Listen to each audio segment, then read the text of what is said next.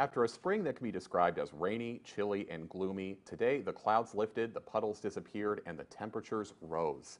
It was a warm and pleasant day, even first thing in the morning, and it drew people and dogs outdoors.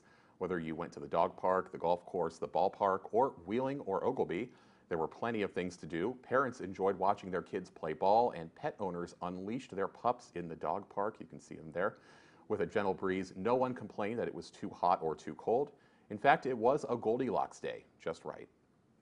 Well, I try to walk every day, but today is a nice day and I really don't have anything else on my agenda, so I'm going to do a little farther. I usually only go about 2 miles. I'll probably get 4 in today. What a wonderful day to be in the parks. Our lake is actually open today, so if people wanted to come out and do some intra golf or putt, come on out and enjoy yourself. Have a picnic, It's just a beautiful day.